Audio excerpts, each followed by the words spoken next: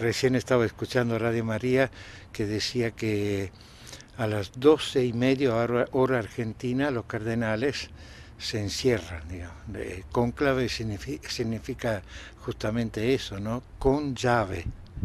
Entonces a las 12:30 hora argentina se cierran y empieza el cónclave en el cual van a elegir. Puede ser, es decir, está admitida una primera elección también para hoy, pero no se sabe si la van a hacer, es decir, depende de la decisión de los cardenales. Si la mayoría quiere que se haga una primera votación, la pueden hacer. Ahora es muy difícil que salga elegido el Papa en este día, porque con una sola elección tendrían que estar ya de acuerdo todos. Cuando entran ahí a la Capilla Sistina tendrían que estar todos de acuerdo como para elegir ya en la primera elección al nuevo Papa, ¿verdad? Esto sí ocurrió con Ratzinger, cuando entraron todos estaban más o menos convencidos que él era la figura para continuar la obra de Juan Pablo II. ¿Qué es lo que pasa a partir de ahora con la Iglesia cuando hay tantos candidatos papables? ¿Qué es lo que se toma en cuenta? Bueno, candidatos siempre hubo, también antes, digamos, en todos los cónclaves siempre hay cardenales que están, digamos, más en vista, que son más conocidos o que son más nombrados, siempre hay, pero hay un dicho también, el que entra papa sale cardenal, así que no hay ninguna seguridad, digamos, de lo que son así nombrados, de lo que son así más nombrados también en los medios de comunicación.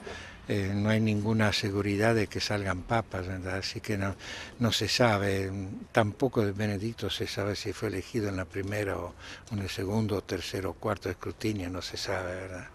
Porque el secreto, digamos, que le exige la Iglesia es absoluto, ¿verdad? No pueden decir ni después yo o fulano de tal recibió tantos votos o yo recibí tantos votos o el Papa recibió tantos votos, no lo pueden decir nunca en su vida, ¿verdad? Se habla incluso de que la renuncia de Ratzinger tenía que ver justamente con esto, con una serie de inconvenientes o con la apertura o el conocimiento de algunos hechos que no serían muy propicios de un cristiano. Bueno, son todas suposiciones, es decir, no hay nada seguro en eso, son todas suposiciones.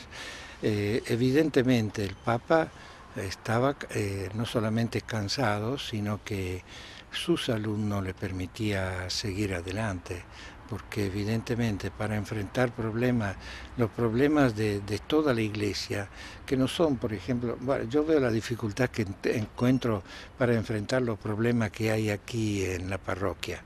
Y la parroquia de Bolsón no es una super parroquia, ¿verdad? Es decir, es una parroquia grande, pero ciertamente no tiene todos los problemas, por ejemplo, de toda Argentina.